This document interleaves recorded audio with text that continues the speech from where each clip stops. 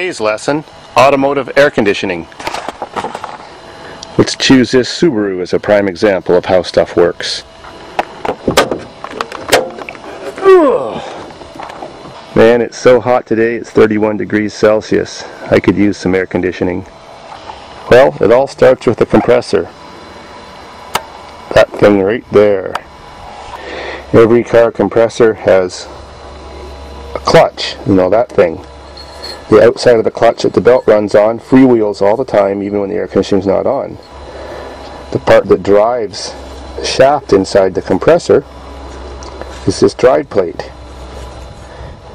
Power is sent to this wire, electromagnets turn on, and this drive plate is sucked into the flywheel on this constantly turning pulley and drives all the mechanism inside the compressor.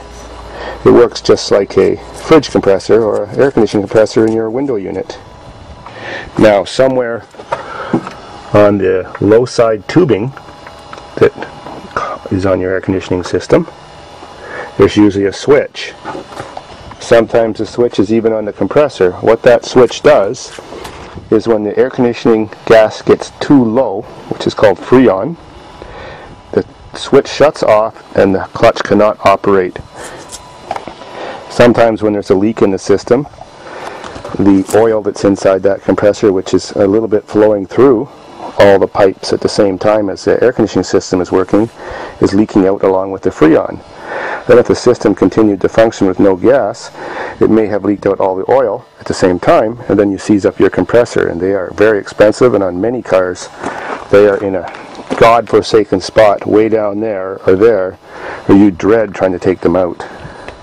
Well, every car works pretty much the same as a window air conditioner or central air. You have the high side pipe, which goes out to the condenser coil, which is another radiator in front of your engine cooling radiator. Usually somewhere on the other side there's a tube coming out, and it goes to the dashboard where there's another radiator called the evaporator. Also coming from the dashboard and out of the firewall is that large pipe I just showed you, which is the low pressure pipe, where the compressor sucks the gas back in again to be recompressed and come out the high pressure pipe. On this car, the high pressure pipe runs along this fender. It goes to a aluminum bottle, it's probably about 8 inches long, and that's called the receiver, dryer, or collector bottle. It has a filter in it and some powdered chemicals that absorb any possibility of moisture in the air, like water or something, and also filters the freon, because as compressors wear out, little gray bits and particles of metal end up in the system. Older cars, older than 1992, used to run all R12 freon gas. Well, that burns my ass on hot days when that stuff gets up in the sky and ruins the ozone and we get more rays. So, the hot compressed gas comes out, goes into the condensing coil, which we can't see, but just looks like aluminum radiator. Exit here as it's cooled to air temperature. And on front wheel drive vehicles we have 1 or 2 electric bands that turn on to move air across there when the car's not moving, so your air conditioning system doesn't overheat. When your air conditioning system does overheat, it usually stalls the clutch out and it starts making screeching noises, or the belt slips.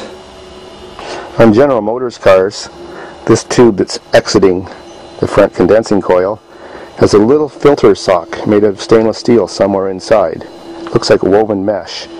That thing sometimes gets clogged and you wonder why your system's fully charged and you're not getting air conditioning. Also on General Motors cars and several other cars, inside that tube that's exiting the condenser going to the firewall is a one-way valve. Well, kind of like a one-way valve. It's shaped like this, and as the gas passes through that space that I'm showing between my fingers, the pressure pushes the valve open, and the valve is sort of spring-loaded. So on these cars, even when they're low on freon or have the right amount of freon, if you test the pressure on the nipple, if you're charging the system or checking it, it's always showing the right pressure unless it's just about has no gas at all, because this valve opens and adjusts itself by the rate of flow depending on how fast your compressor turning, what engine RPM you have. Many cars don't have that system. They just have a TX valve or something like that, as I explained in the earlier video. Well, the most common problem with car air conditioning is Freon leaks. One place where they don't leak that often but do sometimes is the seal in behind the clutch. You'll see a big wet spot underneath the bottom of your compressor, and sometimes black all the way around here. Another place where they leak on the compressor is the compressor body. Some bodies are made in 2 halves bolted together, some are 3 pieces bolted together, and in between the aluminum housings is big O-rings. Well, on compressors that are near the bottom, like many cars, they get a lot of road spray from water and salt debris and stuff like that. And corrosion gets between these tiny spaces between the compressor housings, eats around the O-rings, and even the compressor housing leaks. On Fords, they often have, wherever there's a joint, a quick connect connection and O-rings in there, and as the O-rings get old and tired, you get leaks around all the joints at the same time. That sucks. On very many Chrysler products from 1992 and throughout the rest of the 90s, inside your firewall under your dashboard where the evaporator is, you have the most serious leak of all, the hardest to fix one. That's your evaporator goes bad. This is a chronic problem with those cars, and especially some GM cars too. It can take 7 to 9 hours to rip out the whole dashboard, steering column and wiring harness just to change one part. When you get a leak on the front condensing radiator, if it was a slow one, sometimes you can see it. You will see like oily, black, dusty grease spots. If you see any of those, change your condensing radiator, unless it's just got undercoating spray on it or something. When you want to recharge your car air conditioning, you're supposed to fix the leak first, because it's just like a tire. Once it's got a hole, it doesn't get better, it gets worse. So if you don't fix the hole, it's all going to leak out again, so you've wasted your expensive gas and possibly damaged our ozone. But when you do get to the point of repaired leaks, you find the nipple on the largest tube, the low pressure tube. You screw your charging valve fitting from their low pressure gauge to it.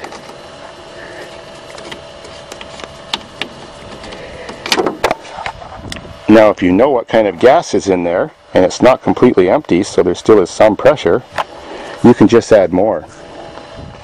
Always hook the pressure bottle or Freon bottle up to the middle port on your charging manifold. Make sure your manifold is not set by any moving parts. You don't want it to get eaten when you start your car. Now, the proper way to do this on a front-wheel drive car on a warm day is to run a garden hose on the condensing radiator in through the grill. That keeps cold water running on it, because front-wheel drive cars just aren't that great at getting a lot of air over their condensing radiator while the car is idling. So you won't get the correct charge. It changes the pressure. If your air conditioning system starts to overheat while being charged, then the pressure in the low side goes up too, and you will incorrectly charge it. So if you don't have one of those variable vane valves in your output system, your exit tube, then of course you would charge it up to about 30 to 40 psi while running at about 1500 to 2000 RPM with the garden hose on there. If you rev your engine up, it's not uncommon for it to drop down anywhere from 17 to say 23 psi. That's normal. If you let it idle at 700-800 RPM, it's not uncommon for it to jump up to 45 psi. That's all normal, except for the cars with the valve in there. They always seem to run at the same pressure. Now, if you don't have your handy dandy set of manifold gauges, you can always redneck charge something just with the hose. That's it, nothing else, and you can get a perfect charge that way, so long as you still have your garden hose on there. What you do is just screw the hose on, start adding Freon while you're running at about 12 to 1500 RPM, hose running, and you hold your hand on the exit tube coming from the firewall, the large diameter one. As soon as it gets really cold, stop right away. That means you've got enough Freon. That means there's enough Freon to cool the complete radiator that's inside the dashboard and have a little bit left over to come out the exit tube and back to the compressor. Then you know you're done. So if you bought one of those handy dandy little bottles from the automotive store that could have who knows what kind of gas in it, you don't have charging gauges, well, That's how you know you haven't overcharged it or undercharged it, so do it that way. It will always work. Now there's a couple different ways to test for leaks on any kind of air conditioning system. This is called electronic leak detector. It's ticking right now. It works like a Geiger counter. It starts to tick faster when you get near a leak.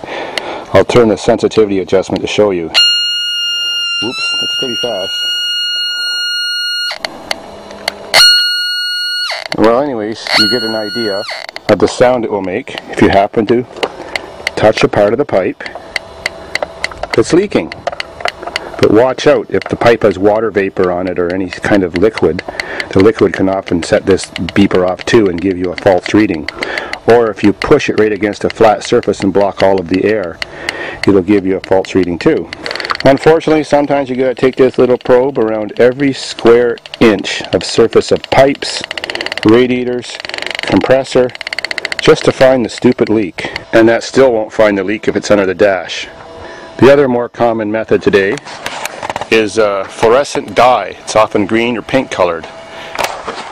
They pump it into the low pressure system, pressurize the system, run the system for a while, shut it down, give it a bit of time to leak, and then they shine an ultraviolet light on every surface area of every tube and part on the system and look for what glows. That's actually the best system. It's pretty effective. I like it. Subaru, if you had to repair it, is an easy to repair system. All the tubes are high up, lots of space, but that's not true for most cars.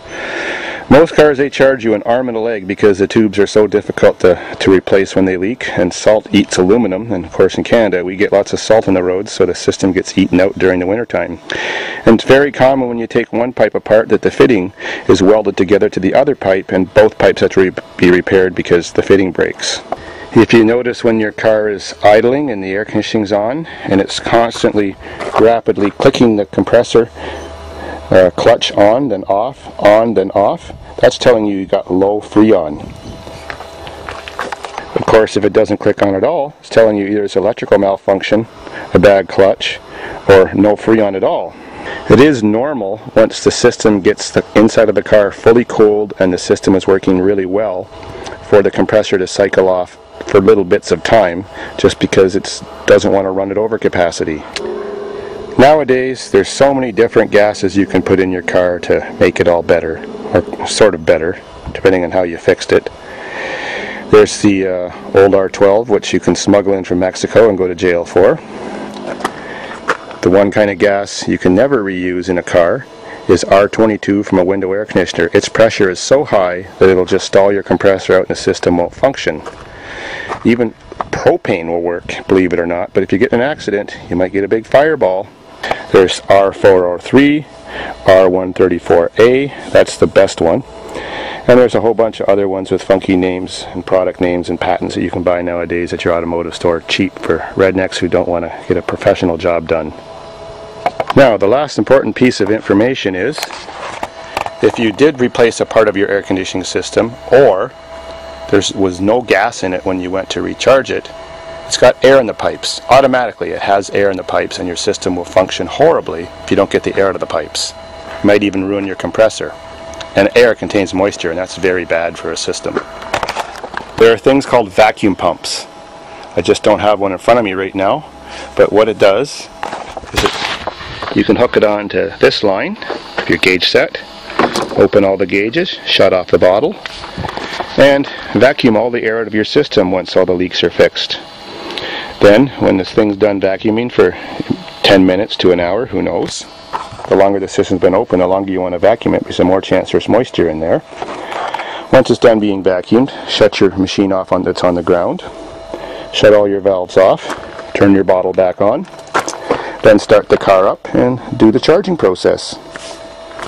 If you want to add more oil to your compressor, vacuum out the system as I just explained, then unhook this tube, pinch it off with a vice grip, stick this end into your container of oil, unpinch the vice grip, and the vacuum in the system will suck the oil into the system and lubricate the compressor in case your compressor leaked, or the oil leaked out of one of the pipes. Compressors don't take a whole lot of oil, anywhere from like 3 to 6 ounces, so don't overcharge them or you'll stall them out and bust the pistons or vanes inside and ruin your compressor. So now you know how it works, you know how to fix it. Well, if you know where to get some gas from, you have a few tools, now you know how to fix your car and make it work perfect.